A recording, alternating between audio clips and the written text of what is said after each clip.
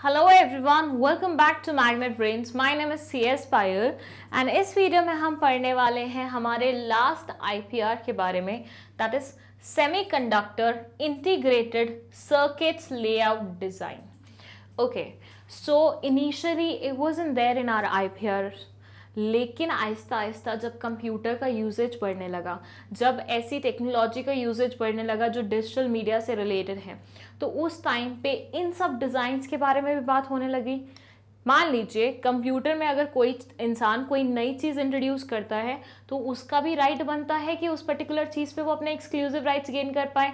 तो इसीलिए हमने ये particular cheese lie so that ये जो हमारे कंप्यूटर से, चिप्स से रिलेटेड, सेमीकंडक्टर से रिलेटेड डिज़ाइंस हैं, इनको भी IPR की प्रोटेक्शन मिल पाए, सो दैट जो इंसान इसको एग्जिस्टेंस में ला रहा है उसको भी उस चीज़ का रिकग्निशन मिले कि ये वो इंसान की मेहनत का नतीजा है कि we are using this particular technology. So what it is trying to से is a semiconductor is an integral part of every computer chip. Semiconductor her computer chip का एक इंटीग्रल पार्ट होता है जिसके काफ़ी सारे एसेंस होते हैं। Any product that contains transistors or other circuitry elements used and formed on a semiconductor material as an insulating material or inside the semiconductor material। ये बोलता है ऐसा कोई भी प्रोडक्ट विच कंटेन्स ट्रांजिस्टर्स या फिर सर्क्यूलेटरी एलिमेंट्स, उन सब से मिलके हमारा बनता है सेमीकंडक्टर। काफ़ी टेक्निकल लैंग्वेज है, nobody is going to ask you in detail कि इसे एक्सप्लेन कीजिए अनलेस एंड अनटिल आप उस बैकग्राउंड से बिलोंग करते हैं। टेक्निकल बैकग्राउंड से मतलब IB वालों को भी इतना ज़्यादा डिटेल में नहीं पढ़ाया जाता, तो इसको इतना डिटेल में जाके पढ़ने की ज़रूरत नहीं है क्योंकि बहुत ज़्यादा टेक्निकल है। जितना अंदर घुसेंगे और अंदर बहुत सारी चीज़ें पढ़ने को मिलेंगी।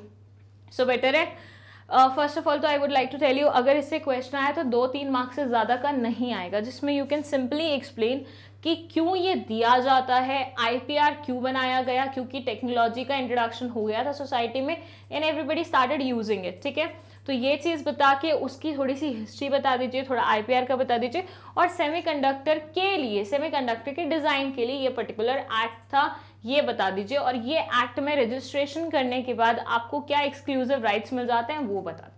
इतने में आपका आंसर कंप्लीट हो जाएगा and you will get full marks. कोई भी आपसे नहीं पूछेगा कि बताओ सेमीकंडक्टर क्या होता है, सर्कुलेटर क्या होता है और ट्रांजिस्टर्स क्या होते हैं।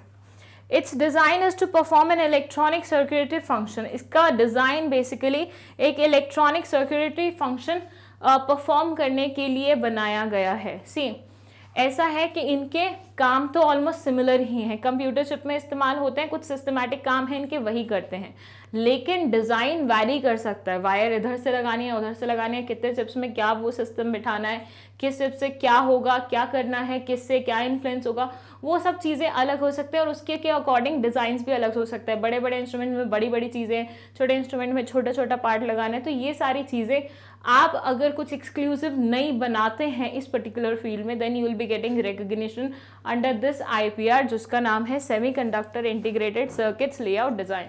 और इसके लिए भी एक अलग से एक्ट आई थी। तो अगर आप ऐसा कोई डिज़ाइन बना रहे हैं जो इस पर्टिकुलर चीज़ से बिलोंग करता है, तो आप अपने डिज़ाइन का रजिस्ट्रेशन करा सकते हैं इस पर्टिकुलर एक्ट में and you will get exclusive rights over it.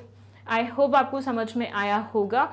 With that, अगर कोई भी डाउट है तो आप कमेंट सेक्शन में पूछ सकते हैं, और अगर आपको नोट्स चाहिए तो आप magnetbrains.com से नोट्स ले सकते हैं। With that, magnet brains channel पे 4th से 12th तक के सारे क्लासेस के सारे सब्जेक्ट्स के वीडियोस अवेलेबल हैं, that to in Hindi language. तो अगर आप इस्तेमाल करना चाहें तो आप कर सकते हैं। आपके आसपास कोई बच्चा है जो स्कूल गोइंग है और उसको रिक्वायरमेंट हो सकती है तो आप उसे रेकमेंड भी कर सकते हैं। Thank you so much for watching.